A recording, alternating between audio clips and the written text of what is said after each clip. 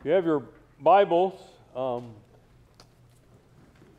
to turn to Acts 26. I'm going to actually read the entire chapter this morning because God tells it much better than I do in His Word. But chapter 25 is the chapter of Paul's trial before Festus, and we have there the same charges by the Jewish leaders that they had brought before, charges of heresy and sacrilege and treason. Festus knows that Paul is innocent, but he wants to do the Jews a favor. I started to title today's sermon, Let Me Do You a Favor, because that's the attitude of Festus.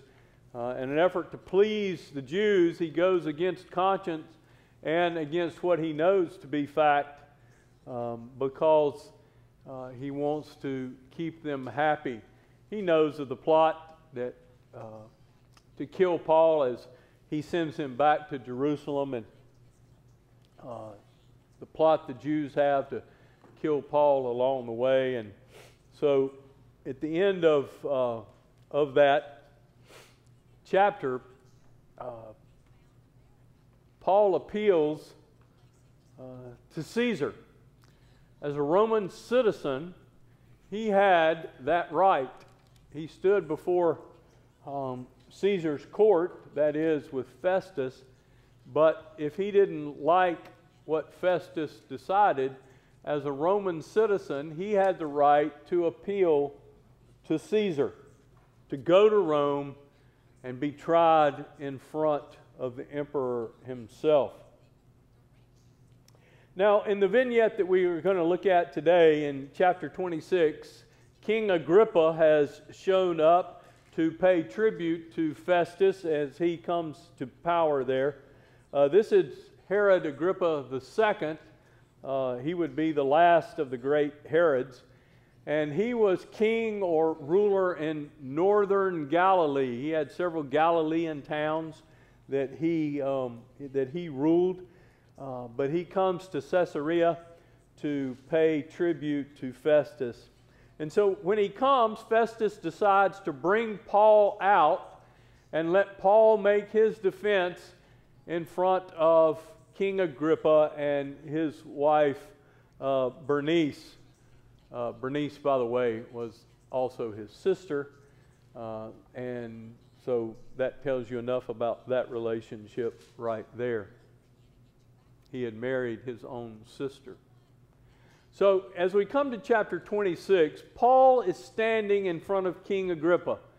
And rather than kind of telling you about that, I thought it would be much better for the Lord himself to give us the word that he had written through Luke for chapter 26. And so let's stand, because we believe and we teach that the Bible is the inspired Word of God, our only rule of faith and practice, inerrant in all that it teaches and affirms.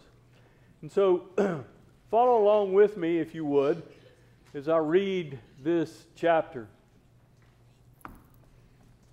Then Agrippa said to Paul, "You have permission to speak for yourself." So Paul motioned with his hands and began his defense. "King Agrippa, I consider myself fortunate to stand before you today as I make my defense against all the accusations of the Jews, and especially so because you are well acquainted with all the Jewish customs and controversies. Therefore, I beg you to listen to me patiently. The Jews all know the way I have lived ever since I was a child. From the very beginning of my life in my own country and also in Jerusalem, they have known me for a long time and can testify, if they are willing, that according to the strictest sect of our religion, I lived as a Pharisee. And now it is because of my hope in what God has promised our fathers that I am on trial today. This is the promise our 12 tribes are hoping to see fulfilled as they earnestly serve God day and night. O King, it is because of this hope that the Jews are accusing me. Why should any of you consider it incredible that God raises the dead? I too was convinced that I ought to do all that was possible to oppose the name of Jesus of Nazareth. And that is just what I did in Jerusalem. On the authority of the chief priest, I put many of the saints in prison. And when they were put to death, I cast my vote against them. Many a time I went from one synagogue to another to have them punished. And I tried to force them to blaspheme. In my obsession against them, I even went to foreign cities to persecute them. On one of the journeys, I was going to Damascus with the authority and commission of the chief priest. About noon, O king, I was on the road and I saw a light from heaven, brighter than the sun, blazing around me and my companions. And we all fell to the ground. And I heard a voice saying to me in Aramaic, Saul, Saul, why do you persecute me? It is hard for you to kick against the goads. I then asked, Who are you, Lord? I am Jesus, whom you are persecuting, the Lord replied. Now get up, stand on your feet. I have appeared to you to appoint you as a servant and as a witness of what you have seen of me and what I will show you. I will rescue you from your own people and from the Gentiles. I am sending you to them to open their eyes and turn them from darkness to light and from the power of Satan to God, so that they may receive forgiveness of sins and a place among those who are sanctified by faith in me. So then, King Agrippa, I was not disobedient to the vision from heaven. For to those in Damascus, then to those in Jerusalem and all Judah, and to the Gentiles also I preached that they should repent and turn to God and prove their repentance by their deeds. This is why the Jews seized me in the temple courts and tried to kill me. But I have had God's help to this very day, and so I stand here and testify to small and great alike. I am saying nothing beyond what the prophets and Moses would have said would have happened, that the Christ would suffer and as the first to rise from the dead would proclaim light to his own people and to the Gentiles. At this point, Festus interrupted Paul's defense. You're out of your mind, Paul, he shouted. Your learning is driving you insane. I am not insane, most excellent Festus, Paul replied. What I am saying is true and reasonable. The king is familiar with these things, and I speak freely to him. I am convinced that none of this has escaped his notice because it was not done in a corner. King Agrippa, do you believe the prophets? I know you do. And then Agrippa said to Paul, do you think that in such a short time you can persuade me to be a Christian? Paul replied, short time or long, I pray God that not only you, but all who are listening to me today may become what I am, except for the chains. The king rose, and with him the governor and Bernice and those sitting with them. They left the room, and while talking to one another, they said, this man is not doing anything that deserves death or imprisonment. Agrippa said to Festus, this man could have been set free if he had not appealed to Caesar. Well, Lord, bless this long reading and the hearing of this your word. May your Spirit be bold in it, but may we see no man save the Lord Jesus Christ only, for we pray in Jesus' name. Amen. Be seated. Thank you for bearing with me in that. Paul, from the very beginning in chapter 26, appeals to the king's knowledge and his sense of fair play. He says, listen to me patiently.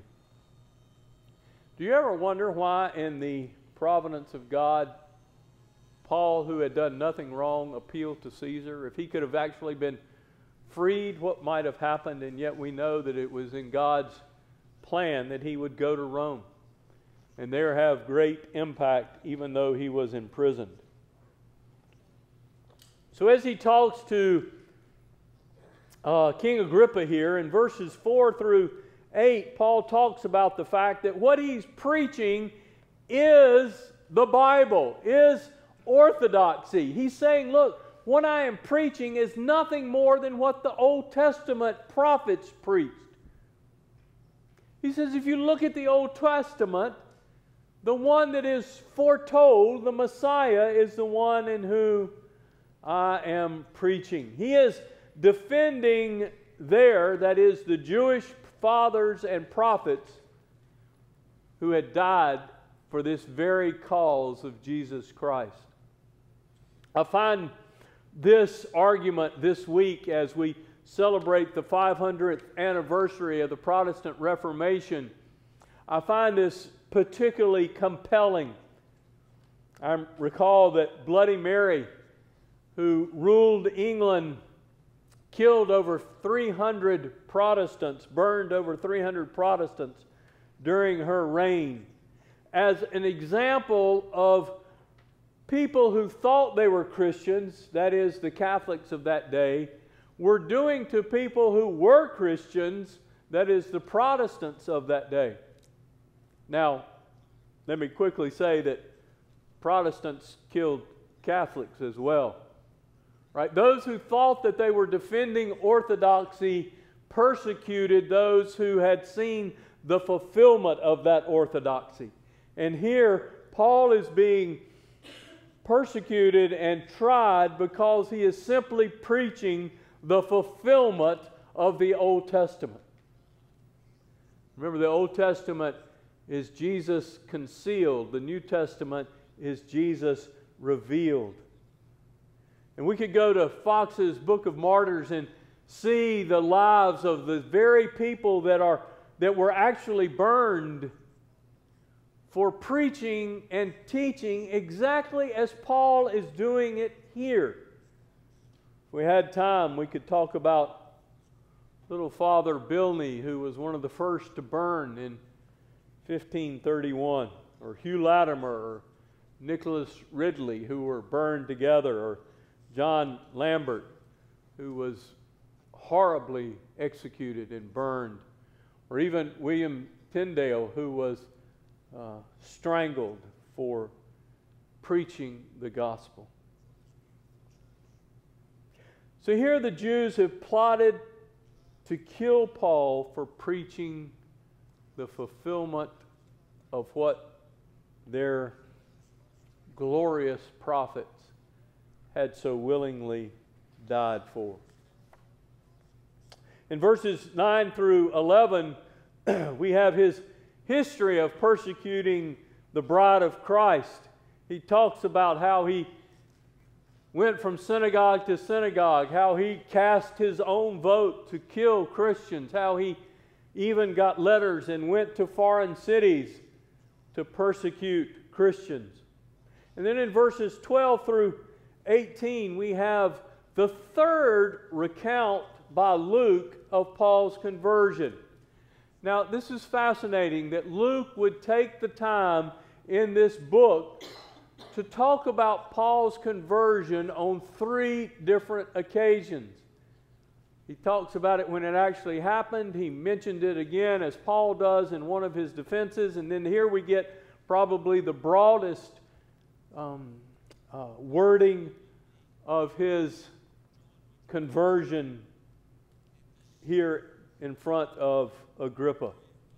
Notice in verse 13, about noon, O king, I was on the road and I saw a light from heaven, brighter than the sun, blazing around me and my companions. That takes us back, doesn't it, to perhaps the transfiguration, where Christ became radiant, whiter than anything Peter could describe. And here that same Shekinah glory, that same brightness knocks everyone off their horse to the ground as Christ calls out. And notice in this particular description that Jesus speaks to him in Aramaic, in his own language, and calls him by name. Have you ever thought about Jesus knowing your name? He does. He knows everything about you. And the intimacy of that relationship that you have with your Savior is shown here as Christ cries out, Saul, Saul, why are you persecuting me? We get that fantastic statement, is it hard for you to kick against the goads? Now, remember, goads were sharp poles with iron points on the end that prodded the oxen to go along, and a willing ox didn't have to get prodded very much to go in the right direction, but every once in a while we get a rebellious ox who would kick against the goads and only do more damage to himself than and inflict more pain and not get anywhere. And so Jesus is saying, look, why are you resisting? Why are you uselessly resisting me? And then we get to the heart of the passage in verse 19. Notice what Paul says to the king. So then, King Agrippa, I was not disobedient to the vision from heaven.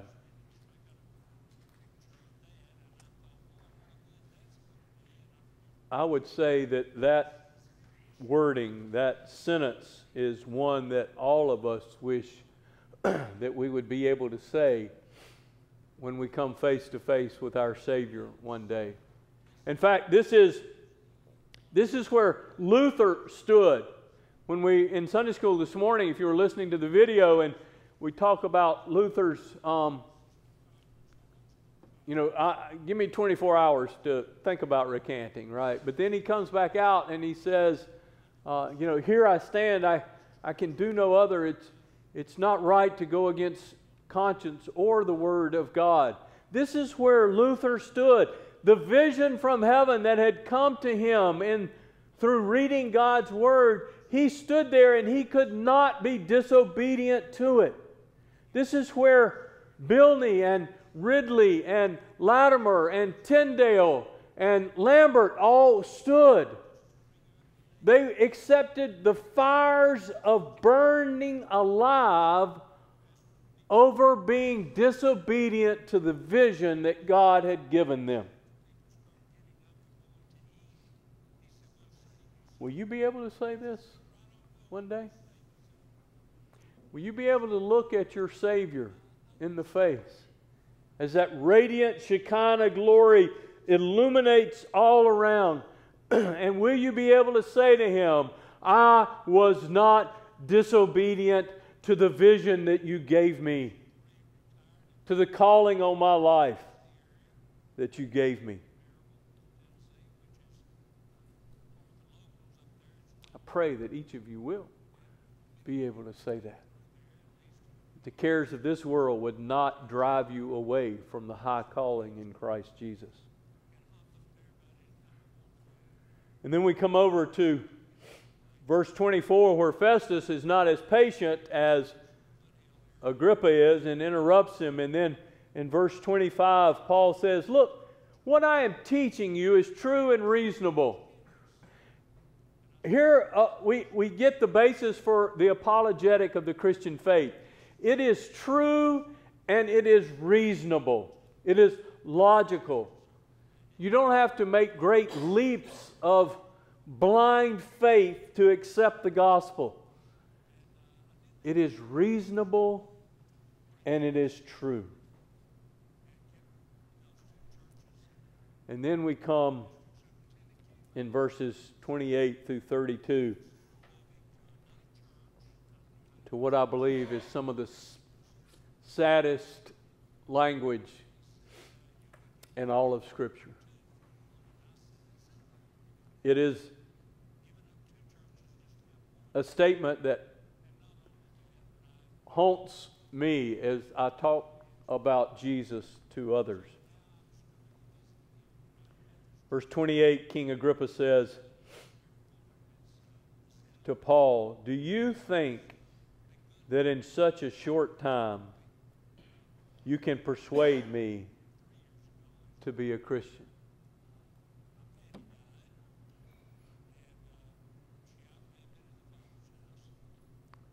The king was almost persuaded, but not quite.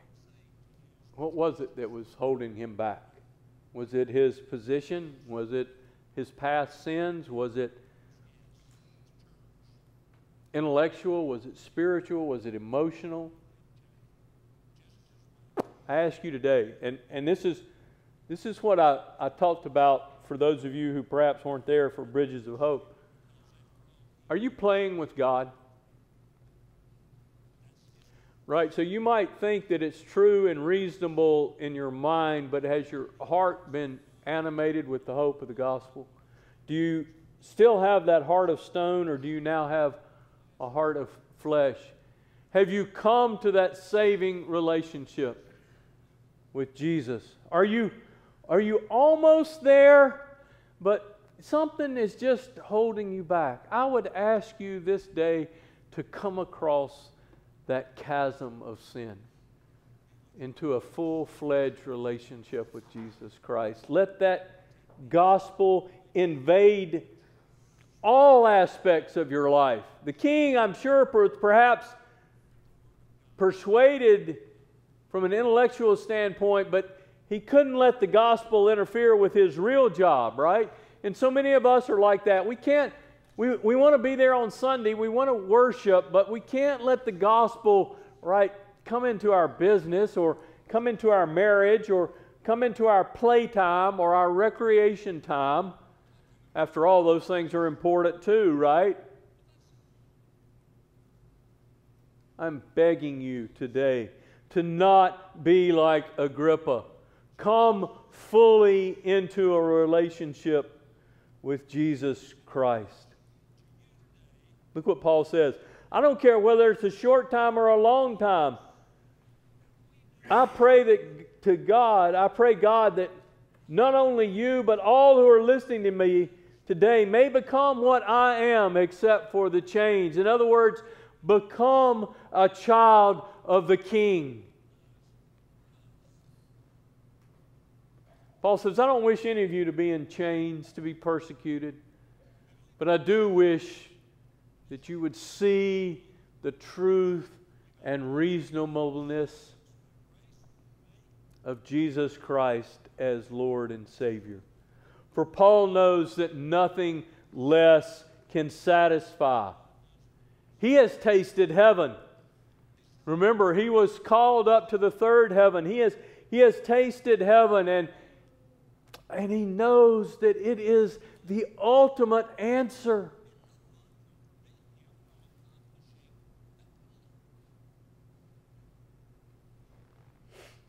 I want to close this morning with the words of Father Bilney on the night before he was to be burned to death alive in 1531. Listen to these words from a man who knows that the next day his body is going to be set on fire. All he has to do is say, I recant, and he'll be freed. In fact, he has once already and was so upset with himself that he had recanted that now he stands firm in the gospel. Listen to these words. And the scene is he's seated at a table with his followers around him. The room lit only by a single candle that burns on the middle of the table. And there, Bilney says these words as he, in fact, stuck his finger into the flame of the candle.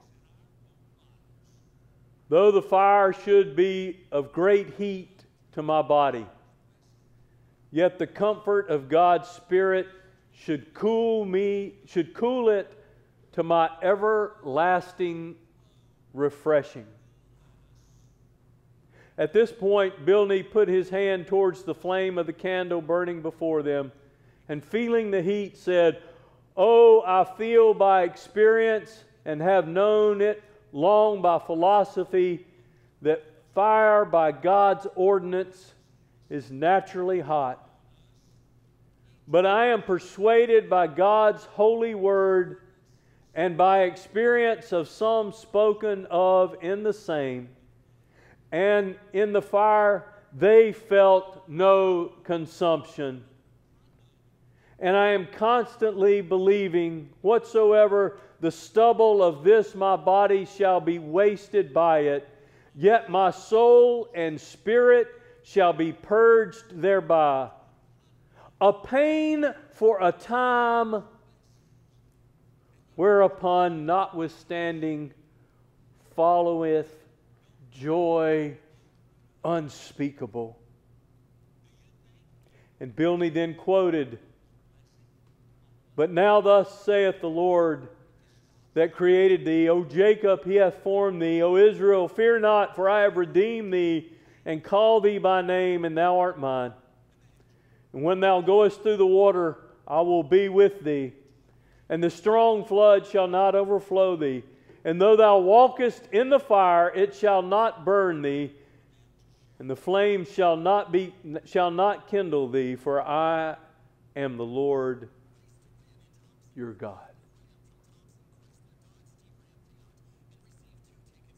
Will you be able to say, "I have not been disobedient to the call of my life"?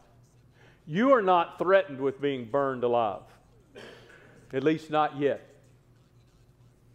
And yet, will you allow the pleasures and the sins of this life to make you disobedient to that high calling that others have seen and walked humbly into the flames? What is keeping you today from obeying the call of God in your life? If you haven't come to Christ, today is the day. If you are a believer but have not yet surrendered wholly to Him as Lord of your life, I ask you today to examine those things which keep you from obeying the heavenly vision that is found for your life here, and to let it so animate you that you, with Bilney, can say, "Pain for a little while here on earth." I didn't get to go do that on Sunday. I went to church. I didn't get to that promotion because I talked about Jesus. I wasn't willing to turn a blind eye to sin, and I lost my job for Jesus. I lost a relationship with a friend because I wasn't willing to sacrifice the principles of Scripture. Oh, the pain of that right now, but it will be followed by joy unspeakable. Folks, don't play with God. Fully surrender. Be obedient to the vision. Amen.